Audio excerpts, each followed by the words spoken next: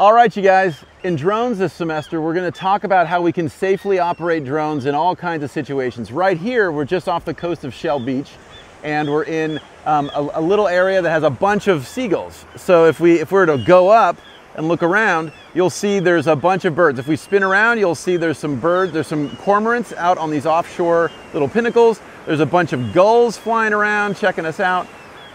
All of this stuff is important to consider. All this is important to manage. All this is important to make sure we understand the risks. So first and foremost, we're going to show you guys how to be safe and operate. Go up. You can go up there, bud. You can how to operate and be safe, and then and do all kinds of fantastic stuff. In this case, some of the birds are getting funky, so we are coming back. You're going to learn how to safely operate stuff. You're going to learn how to do mapping. You're going to learn how to follow our important regulations and have preservation and protection of our natural resources while we're getting all this important data. In some cases, we're doing what we're doing now, which is just going around and flying on our own. In other cases, we'll be doing program flight and doing mapping where we will be collecting quantitative information for the environment. But whatever we do, we're going to be doing it safe, robustly, and you all are going to be fantastic drone pilots by the end of our class. Can't wait to see you guys.